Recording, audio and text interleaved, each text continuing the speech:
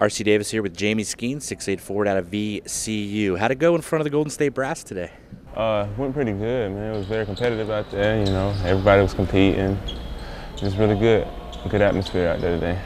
At the end of your workout, I saw you kind of talking one-on-one with Lloyd Pierce, and I overheard you saying that you probably learned more there than in the instructions itself. You don't have to share what he said, but what is it about the one-on-one interaction with these coaches? Well, I mean, with the one-on-one interaction, it's more hands-on. You know, they get to go teach you. It's like a tutor session almost. So, you know, instead of teaching the class and you get lost and left behind in the classroom, and the tutor, it's just you and that tutor. So, you know, it's just one-on-one, and you soak stuff in a little bit better one-on-one. I know I do anyway.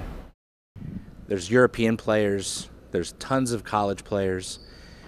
You have an NBA body, but let's be frank, without VCU's run to the Final Four, we might not be sitting here. Yeah, I agree with you on that one. I feel like if it wasn't for that run, you're right, I wouldn't be here. We turned a whole lot of heads and a whole lot of people. We got a whole lot of people's attention. So you know, without that run, I agree with you on that one. I probably wouldn't be sitting here. I'd probably be trying to scrounge to get a workout right now. Well, let's go back a little bit. You were Mr. Basketball in the state of North Carolina. You went to Wake Forest. How much did Skip Prosser's passing have an effect on you and eventually led to your transfer? Well, I mean, it was a big time effect on me because he was the guy who recruited me to Wake Forest. So that's who I wanted to come play under for my whole 4 years. And you know, after he passed away, you know, I even cut my hair. I used to have long hair, and he used to always ask me to cut my hair all the time. I was like, no. I was like, no, I'm not cutting my hair.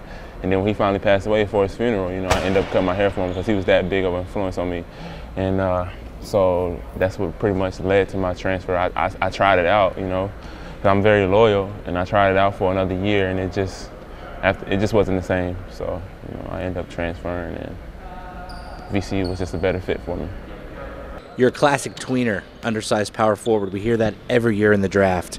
I mean, does that give you a chip on your shoulder? Well, it just makes me want to work a little bit harder, you know, be in the gym a little bit longer, get some more shots up, get stronger, you know, because everybody's talking about my height, you know, saying, can I guard 4 men in the league?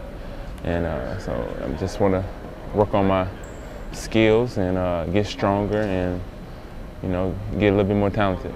You have an inside-outside game. You've shown to be very effective in the pick and roll. Do these workouts in a 3-on-3 setting allow you to show those strengths, like pick and pop? Yeah, definitely. Because it's more spread out. You know, it's only 6 of you on the court. In a real game, you got 10. So when you pick and pop, it's just you by yourself. So if you can shoot the ball, that's gonna show tremendously in this workout. Handling the ball is one of your weaknesses. Is that something that will develop over time, or is that just something that you can attack, or have you been getting feedback on that in other workouts? Well, not really, because when I'm working out in all these NBA team workouts, you know, I'm working out as a big, so it's really not that much dribbling involved. But when I'm working out on my own, when I was getting prepared for these NBA workouts, I was doing a whole lot of ball handling, and I actually surprised myself because I'm catching on a little bit faster than I thought. And I'm like, man, I should have been doing this in the season, in my college career, you know. So it kind of caught me by surprise, actually. How have the workouts gone? I believe you've worked out for the Spurs, Grizzlies, Boston, Atlanta. How have they gone so far? The workouts has all been going pretty smoothly. You know, I've been impressing some people, and you know, hopefully you just got to have that one team that's impressed with you. So I'm trying to just impress everybody, and hopefully one team falls in love with me and they want to draft me. Well, good luck, Jamie. Thank you very much. That's Jamie Skeen. I'm R.C. Davis for Warriors.com. Click and roll on Warriors.com and YouTube throughout the draft process leading up to the draft on June 23rd.